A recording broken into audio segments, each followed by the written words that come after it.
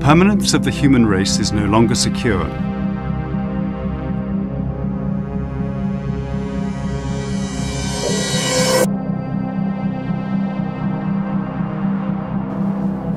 Under the guise of the G20 summit, the leaders of the world met to draft an essential and final solution to the unsustainable use of energy and an ever-increasing rate of population growth. Their answer? Operation Icarus, galactic colonization and the inadvertent dawn of the human empire.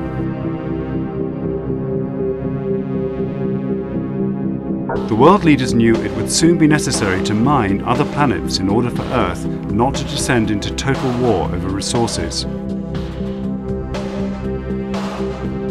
However, they predicted that if they were to make public their drastic solutions to these issues, there would be a huge backlash from environmentalists who would argue that humans would damage other planets in the same way as they damaged Earth.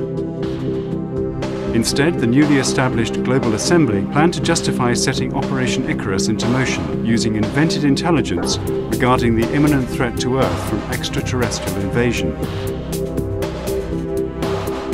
On the morning of the 1st of January 2012, the Global Assembly shocked the world when it woke up to fake broadcasts on every channel and frequency, telling the world that in the early hours of the new year, the Hubble Space Telescope had returned indisputable evidence that an unidentified spaceship had entered the solar system.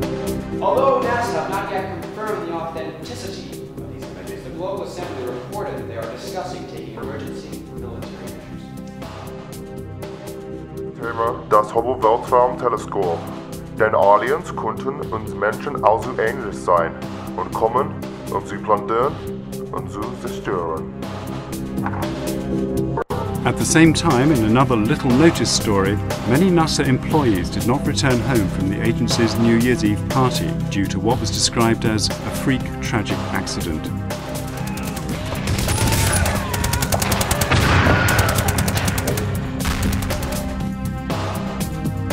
With the world led to mistakenly believe that their planet was under alien threat, a minimum 35-year world ceasefire was declared and ratified by every major world government.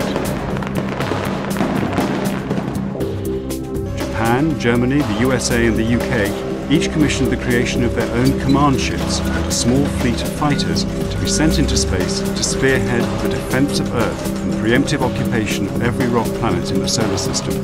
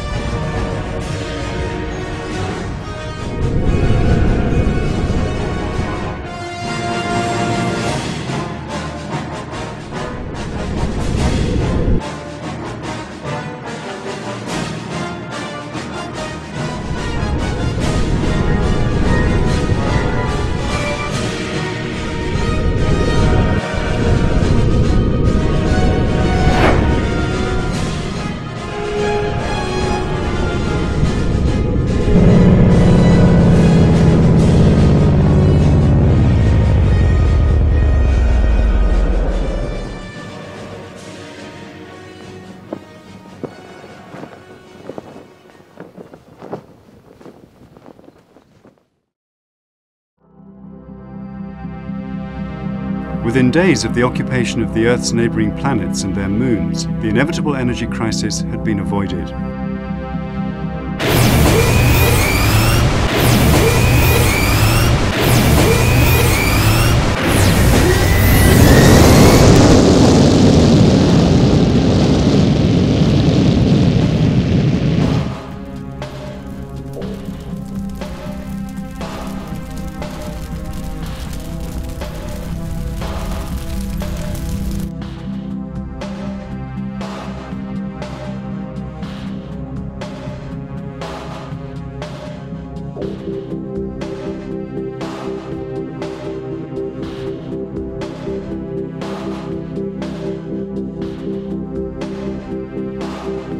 In the summer of 2012, the Global Assembly held a press conference to announce that the so-called New Year aliens had not been hostile or dangerous and had immediately fled our solar system.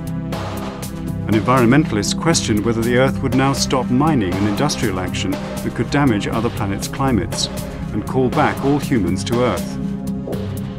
To the outrage of the environmentalists, the Global Assembly stated that the Earth would maintain military and industrial occupation of the solar system for at least 50 years, as a necessary measure in case the New Year aliens returned.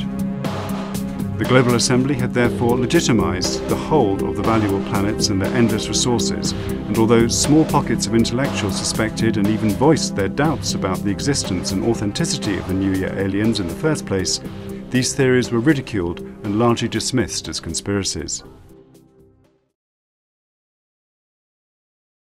On the eve of the 1st of September 2012, world leaders and the Global Assembly High Command gathered to watch a live video feed showing legions of the Earth soldiers march across the surface of Mars. The live feed was suddenly interrupted. While they waited for it to return, the leaders raised a toast to their success, which turned to horror as the feed returned.